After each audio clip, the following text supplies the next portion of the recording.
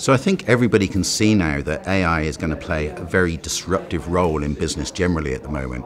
And when it comes to the human-centric workplace, we're seeing the deviation in towards a human-centric intelligent workspace with AI right at the heart of the workspace. But in order for organizations to sort of realize that promise, there's three main imperatives they're going to have to look at over the next period of time as they move towards involving AI in all of their operations in order to make it powerful. The first thing they're going to need to look at is moving away from AI being a solution looking for a problem and really focusing in on the business. So they're going to have to start to look at the use cases which are going to be used within the organization, which are going to generate value for the organization.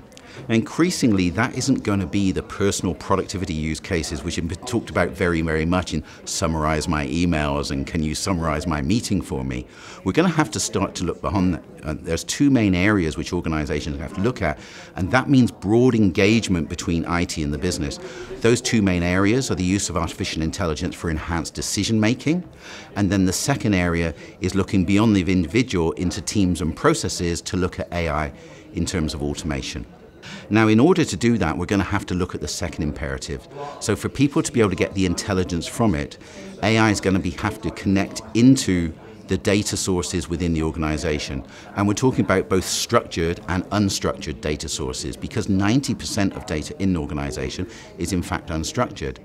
When they interrogate that data, they're going to have to check for a number of things. They're going to have to check, first of all, is that data relevant for the questions they're going to be asking? The second thing they're going to have to do is that data relevant? There are many, many versions of many documents and many data sources in most organizations. Which is the most up-to-date? Which has got the right information? AI isn't going to be able to work that out for you, so you're going to have to do some work around that. And then the third area they're going to have to look at is the sensitivity of the data.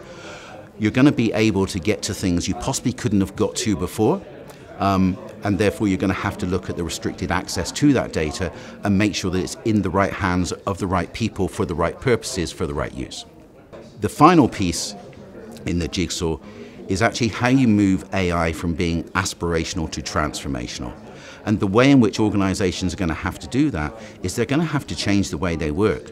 If you think about it, work is the only thing in an organization that achieves outputs and outcomes. And the work that is existing within organizations today was conceived in a pre-Gen AI and AI world.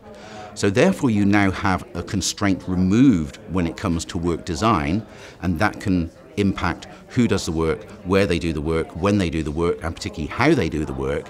And so you can reimagine the work in an AI world. That will allow you to get incremental benefits beyond the personalization approach and actually look at it driving benefits across the entire organization, very much tied into the strategy and objectives of the organization.